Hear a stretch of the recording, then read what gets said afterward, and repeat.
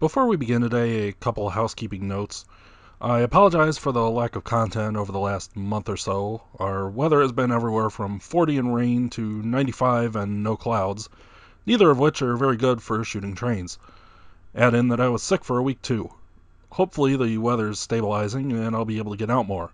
Also, I'm now on Instagram. You can see the pictures I get along with the video that you see here. You can click the link in the video description below or search for NEIL Railfan, that's Northeastern Illinois Railfan.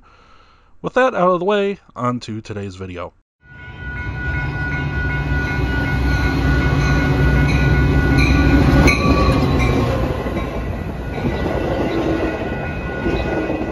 Today we're here on the UP Harvard sub, more commonly known as the Metro UP Northwest line.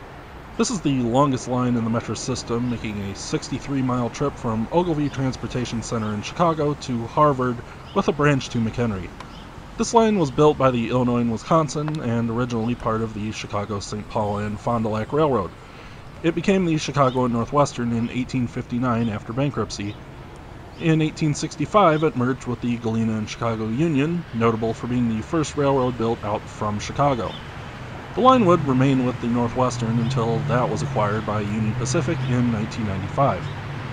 According to Metro's website, the commuter service on the line was built out gradually and picked up steam, no pun intended, after the Civil War and the Chicago Fire as more people moved outside the city itself. One of the biggest legacies of the Northwestern's commuter service was the cab car in the 1950s that made push-pull operation practical and is still widely used today. It should also be noted that this Metro line is not operated by Metro itself. It uses Metro rolling stock, but is currently operated by Union Pacific under a purchase of service agreement using UP crews. One of the first and most obvious things you notice about this line is that it runs left-handed. This is a continuation of practices adopted by the Galena and Chicago Union. According to the Winnetka Historical Society, it was because of convenience. When the Galena and Chicago Union built stations on their main east-west line, they put the station buildings on the north side of the tracks because that's where the people mostly lived. When the line was double-tracked, the second track was placed on the south side. However, the company assumed that most passengers would be traveling inbound and wanted the building on the inbound track. So they ran left-handed, and the practice stuck across the Chicago and Northwestern system. While CTC has allowed bidirectional travel on some lines like the Geneva Sub, this line remains in the original configuration. It does not use CTC except in very small pockets at interlockings.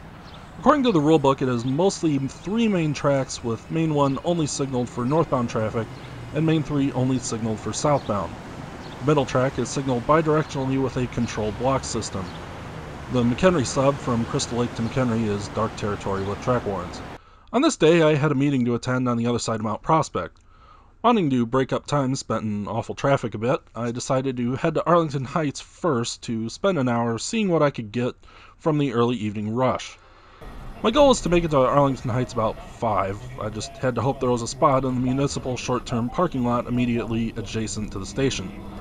We'll be at Evergreen Avenue, milepost 22.39. The station is immediately to our west at milepost 22.5. Not long after I arrived, 631 and 633 are running almost even with each other. 631 slows to allow 633 to clear the station before dropping off passengers. 631, 633, you first at the height.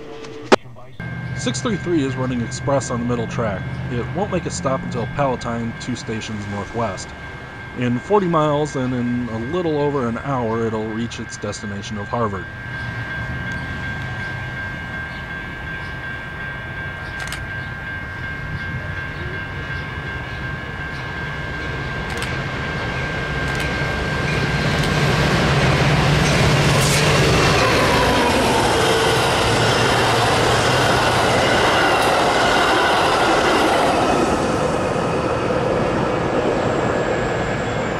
Six 631 terminates here, but continues as a non-revenue train to either Barrington or Crystal Lake, not sure which.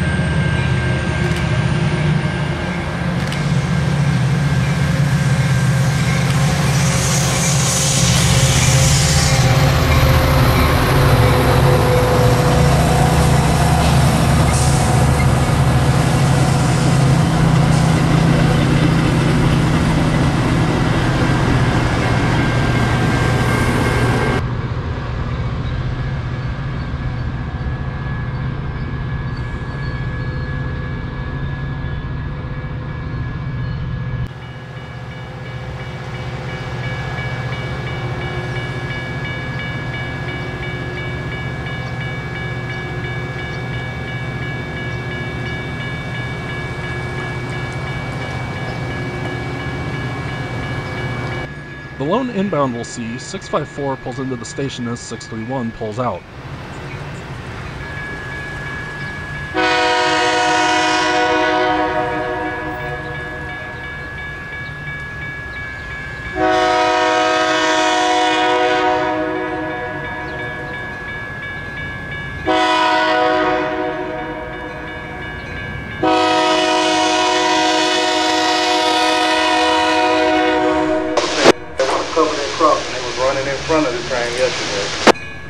Be with this one. Billy, am I covering it back there? Yeah. Okay.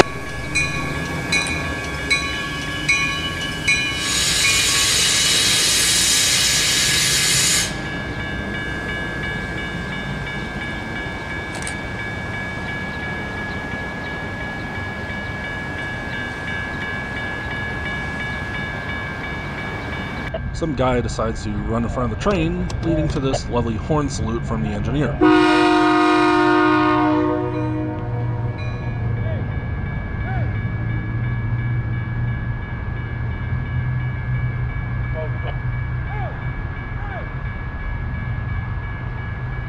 The conductor actually chased him down and threw him off the train after this. I then get a much more friendly horn as it pulls out of the station.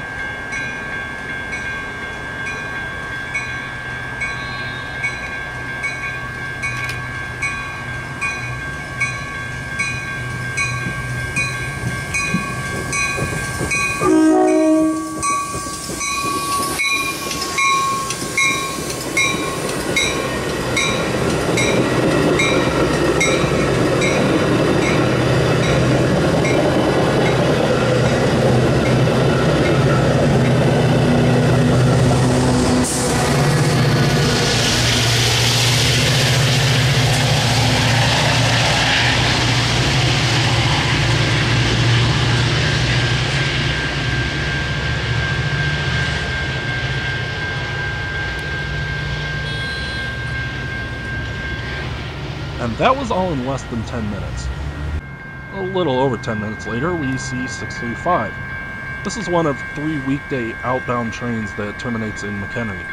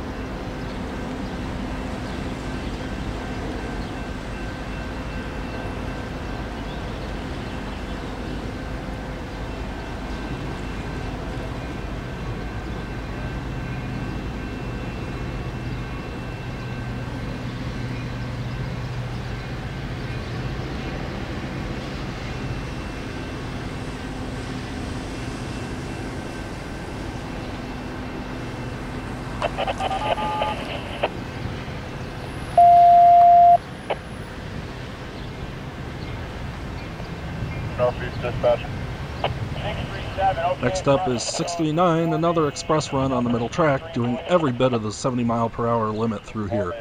It too is destined for Harvard.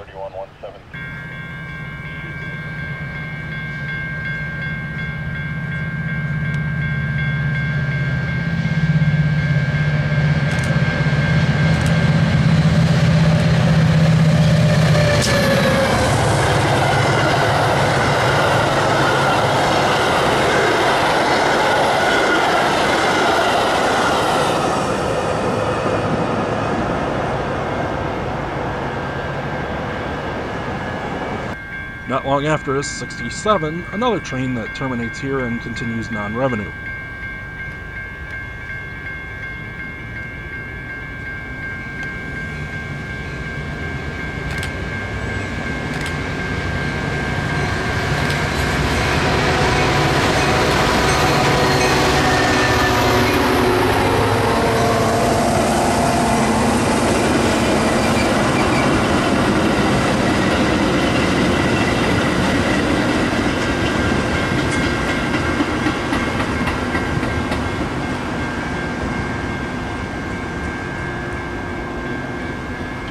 As I'm waiting for the next train, I hear the dispatcher advising trains that the line is shut down due to trespassers further east. UP Northeast Dispatcher, Metro 643 over. 430 over. And what's your current milepost location over? 12 over. Alright, RMCC wants traffic stop milepost 14.67 if you want to find a good spot short of there to hold. They've got trespassers on the tracks.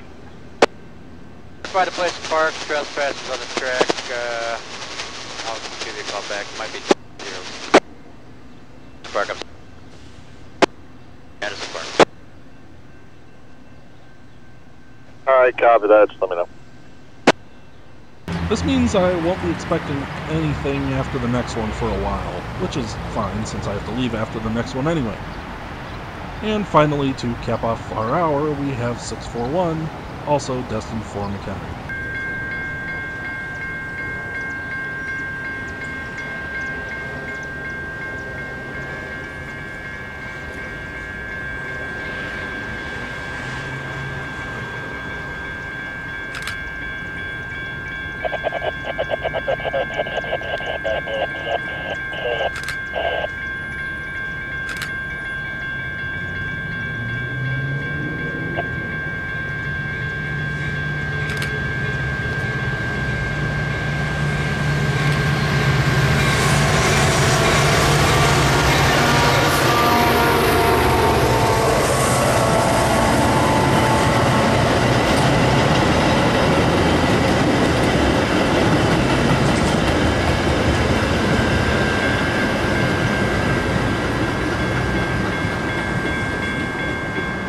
And this is only a taste of the evening rush on Metra. Here in Arlington Heights, peak times are between 5 and 7, with train frequency drastically reduced after 7 p.m.